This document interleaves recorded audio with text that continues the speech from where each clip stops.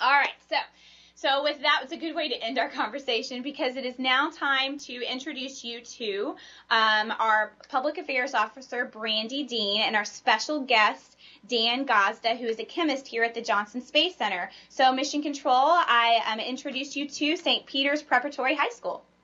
Hi, thanks so much, and welcome to the Mission Control here in Houston. We're in the International Space Station Flight Control Room. And like you said, I have with me Dan Gazda, who is an environmental scientist and chemist. So hopefully, I know y'all sent in a few questions ahead of time. A lot are studying chemistry, and hopefully he'll be able to help you with that. But first, I'm going to let him tell you a little bit about who he is and what he does. Yes, as you mentioned, my name is Dan Gazda. I work in the Human Health and Performance Directorate here at JSC. I'm an environmental scientist in the Water and Food Analytical Lab, and our primary responsibilities are supporting the environmental health systems and the environmental control and life support systems on ISS. All right. Well, thanks so much for joining us, Dan. We really appreciate it. And I guess if y'all want to start with your questions now, that would be perfect.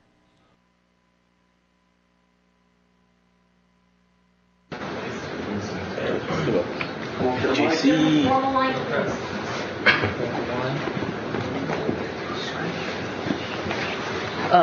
Tyson.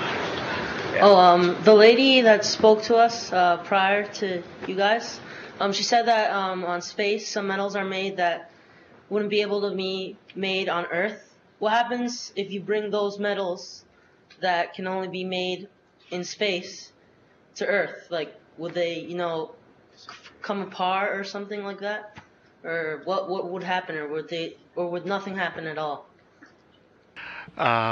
Generally speaking, once when you're in the microgravity environment, you're able to do things that you can't do in a terrestrial laboratory here on Earth. And so with metals, you can alloy metals and mix them in unique ratios to achieve desired properties. So you can mix these things in space and allow them to form with the specific ratios in the alloy. But once they're formed, they should be locked into place so they can be returned to the ground and studied.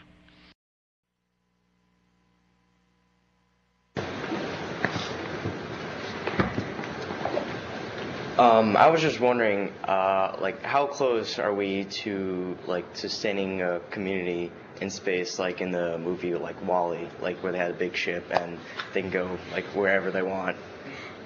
Sick. How close? Closer than we were several years ago. One of the exciting things, some of the exciting progress that we've made in the past couple of years is really moving towards a closed-loop life support system on the space station, where we're now recovering water from urine and scrubbing the atmosphere, recovering some water through a Sabatier process. And what this does, this dramatically reduces our reliance on ground-supplied resources and does move us closer to having the ability to sustain a population of folks out in space on a long-duration mission. Without having to constantly resupply things from the ground. And I don't know necessarily about Wall-E, but although it's a great movie, we do get a lot of inspiration from science fiction and occasionally movies, right? There are a lot of folks working at NASA who definitely watched a lot of science fiction. Definitely. And there are certain aspects of science fiction that are more realistic than others. Okay.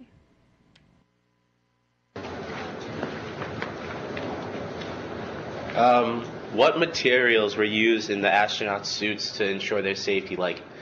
I'm guessing they have some pretty high-end insulation because I hear space is pretty cold. And also, what materials used to block radiation, because that could be pretty dangerous for them out there? Yes, I'm not familiar with the exact materials that go into the outer shell of the extravehicular mobility units, the EMUs. Those are the suits that the astronauts wear during spacewalks, or EVAs, the extravehicular activities. They are multi-layer materials, so what you have is a unique combination of many materials stacked on top of each other to provide the desired characteristics and ensure crew safety during spacewalks. They do have certain materials in the suit that reduce the radiation exposure, but when you're in space, the radiation exposure is going to be higher than it is on the ground. And I think they also have, at least in their gloves, heaters that help them keep warm. You'd asked about insulation. It definitely does get very cold in space, and you especially want your hands to be warm because you work a lot with your hands. So to help them keep from getting stiff fingers, they have heaters inside their gloves. Yeah, they actually have some very unique undergarments for the spacesuits called liquid cooling and ventilation garments that look a lot like thermal underwear, but they have very small diameter tubing that liquid circulates through and passes through a heat exchanger that helps regulate the temperature inside the suits. Because you also get hot in space when the sun is on you, so you have to be ready for both really, really cold temperatures and really, really hot temperatures.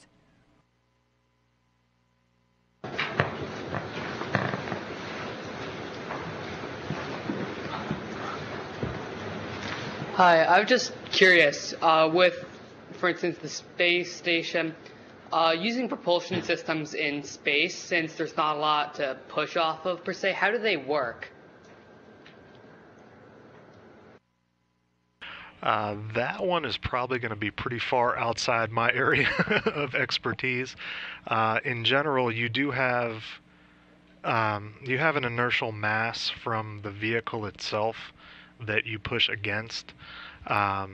So there is a mass to overcome there, but how the systems exactly work is outside of my area of expertise. And I think we can say, though, that it takes a lot less force to move you in space. Just you can see it on the International Space Station if you watch NASA TV. The astronauts can push off with just a finger and keep going for a long time. So it takes a lot less energy to move at all, and so that at least helps us getting around in space once we've gotten out of the Earth's atmosphere, which certainly does take a lot of thrust. Yeah, once you don't have to overcome the gravitational vector, you can expend a lot less energy moving and translating. Hopefully that helps answer your question. Yeah, thanks. I just gotta ask because I know that they wear suits, but with the systems itself on the station, how do you defend against solar flares that could also hurt the magnetics within the systems or the astronauts themselves? All of the systems that go up on the space station are tested extensively, and there are specific precautions that are taken to protect against ionizing radiation events. With the crew themselves, there are certain instances where they locate in certain areas of the station. Occasionally they locate in the water storage area, because water ends up being a great shield for radiation. So we have large bags of water that we use to maintain a contingency reserve, and sometimes the crew will sleep in the proximity of those. And we basically have space weathermen who let us know when there's going to be a lot of activity that we want to protect the astronauts from. So that helps us know when we need to maybe get them into an area, like Dan said, that has a little bit more protection than others.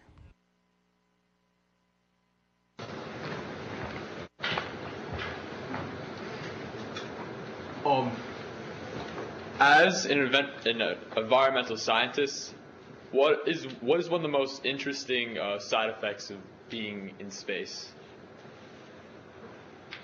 I would say that probably the most interesting aspect of maintaining environmental control systems in space is the lack of phase separation that you have when you're outside of or when you're in a microgravity environment.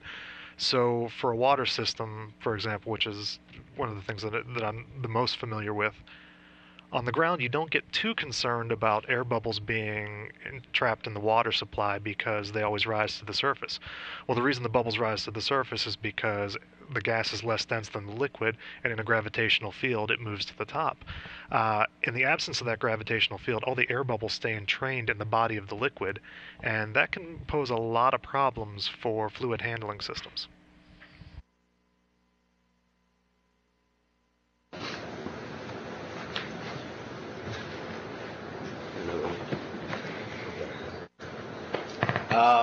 I was watching something and I read an article that there is, over the last 60 or 50 years or so, there have been a lot of satellites put up that are just floating down Earth orbit. I think the number was like there's about 50,000 of them, and only about 1,000 are actually functioning. So they deem those, dead satellites space junk. Is there any like efforts being used to clean that up, because they do pose a problem, especially for the International Space Station?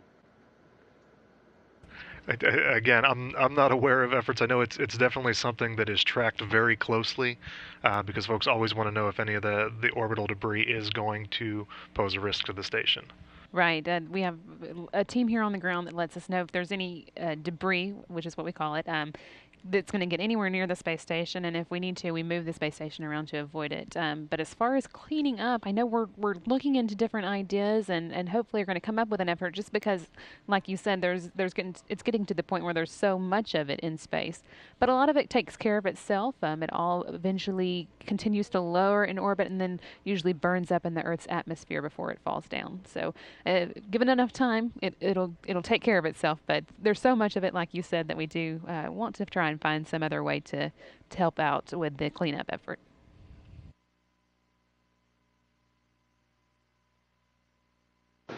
What new chemical discoveries have been made in space?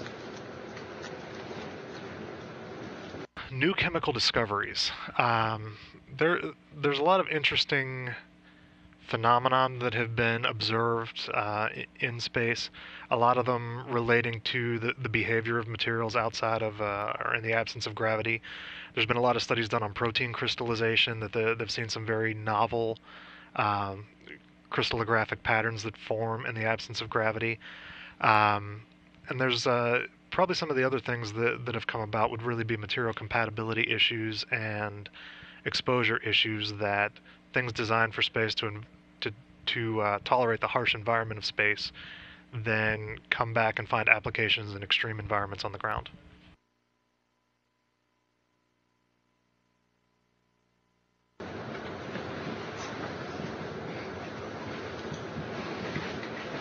Hi.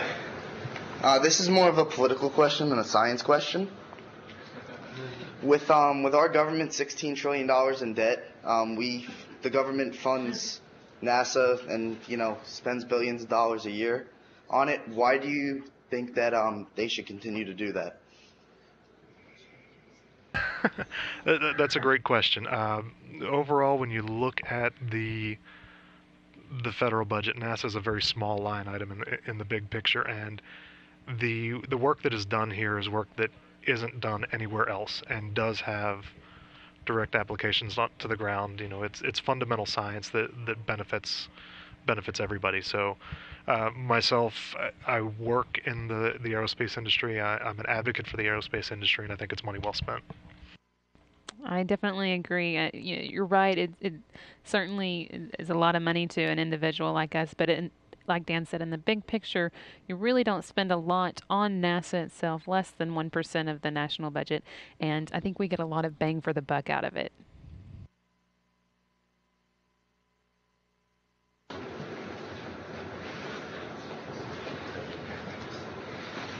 Hi. I was wondering, like, in the event of emergency on the space station, like running out of food or not being able to get back to Earth, does NASA have any plans in the case of emergency like that?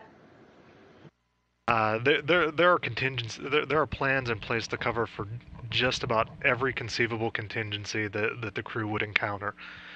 With regard to critical consumable items like food and water, there is a reserve that's maintained. It usually varies between 45 and 90 days, that if the crew were cut off or if there was a resupply slip, there are spares pre-positioned to sustain the crew during that launch delay. And there are evacuation plans that are in place, that if a critical life support system were to be compromised, there are plans to get the crew safely back to the ground.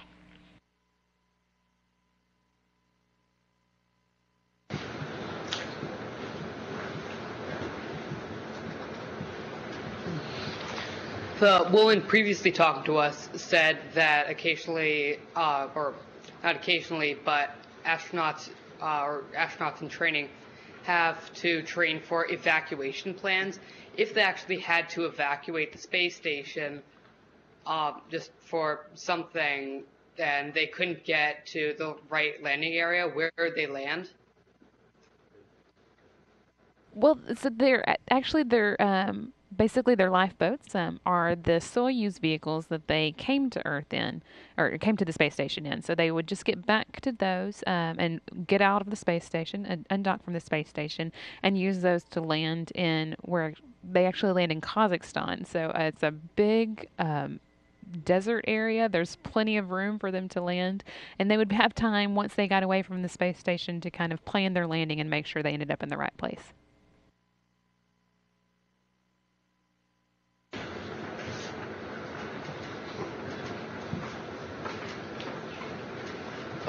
Specifically, how did you choose your career, and what steps did you have to take to become part of NASA? It's an interesting question because I didn't really choose my career. It chose me to some extent. When I started off in college, I actually wanted to be a physical therapist and was taking a lot of biology courses, or trying to take a lot of biology courses that I got blocked out of. And my advisor at the time told me that I might as well take chemistry because that was going to be a requirement as well. I started taking my chemistry sequences through college and ended up taking an instrumental analysis and quantitative analysis class my freshman year, which really exposed me for the first time to using instrumentation to make chemical measurements and characterize different materials. And that just really intrigued me, and I stuck with it from there. Once I got my undergraduate degree, I went on to get a PhD at Iowa State up in Ames, and the professor that I worked for at Iowa State was working on a NASA research grant to develop water quality monitoring systems for the space station. So while I was in grad school, I started working on that project and was able to directly transition that to my job down here at JSC. I think you hear that from a lot of the engineers and scientists who work at NASA, and I've also, talked with astronauts about that before as well. And they all say that what you should do is find something that you love doing so that you will be inspired to be good at it, and then that will help you end up where you want to go, which hopefully could be NASA. And for myself, I work in the public affairs office at NASA, and started out as a newspaper reporter, and finding, even though I never intended to use it, the science classes that I took when I was in high school and college are really helpful for me now in kind of knowing what the scientists and engineers are talking about.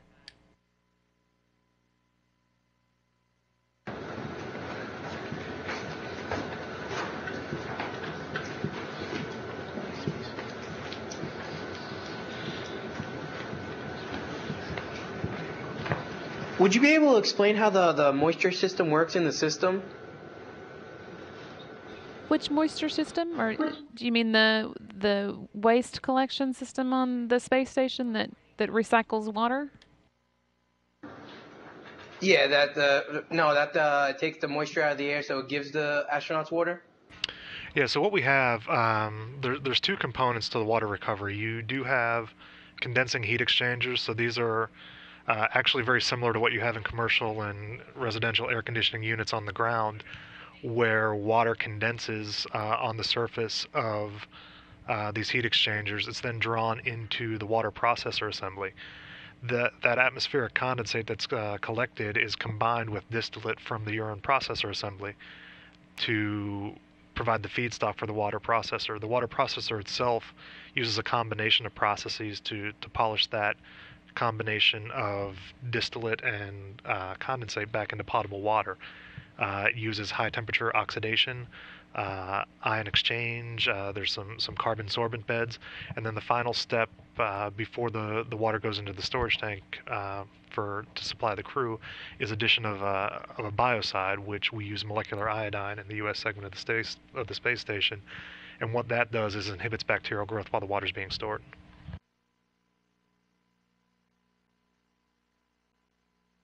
On the space station, is it simpler on Earth for people in third world countries without water?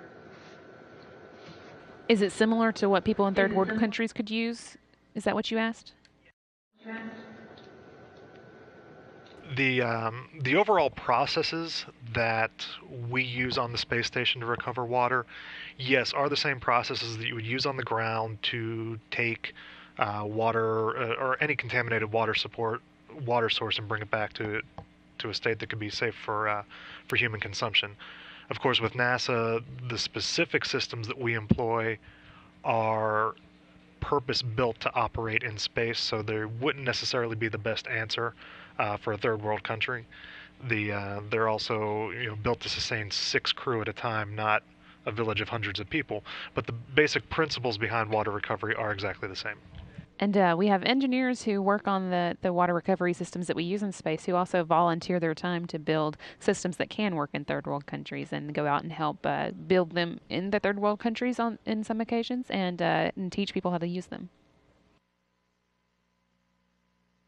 During ventilation process with the water, when you only take out the H2O and take out everything else, or do you separate H2O and the nutrients needed for our body and dispose of the acids and chemicals from our systems? With the condensing heat exchangers, you actually condense water along with any volatile organic compounds that could be present, along with some dissolved minerals that may be present in tiny microdroplets of water that exist. And there are metabolic components that come from the crew living and exercising in space that you condense in that moisture. When you go through the water recovery process, a lot of those contaminants are either broken down in the catalytic reactor, which is the oxidation unit. They're actually broken down to CO2 and bicarbonate and then scrubbed out using ion exchange beds. In the urine processor assembly, when we're distilling the urine and bringing over the distillate, there's actually a brine left that's a concentrated high ionic strength solution that's discarded in the progress vehicles and burned up. Oh, so because they said it's purer than the water that we have today, and we use similar nutrients to make sure our water's cleaner. So you use more concentrated ones, you're saying then?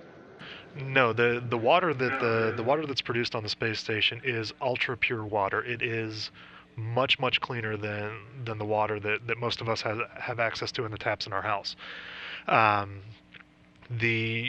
What you need to remember is that on Earth, the water supply contains a lot of runoff from agriculture and industry that adds contaminants into the water that have to be removed with much more difficult processes. On the space station, we're fortunate in that the number of contaminants that we have to deal with are fairly limited because it's a closed loop environment. We're not using fertilizers. We don't have large industrial operations or agricultural operations. So we're really dealing with the metabolic load from the astronauts, and then some of the off-gassing components from the materials and the products that they use in space. Another good reason to be an astronaut, right? You get cleaner water. Absolutely. And you get to drink your own urine.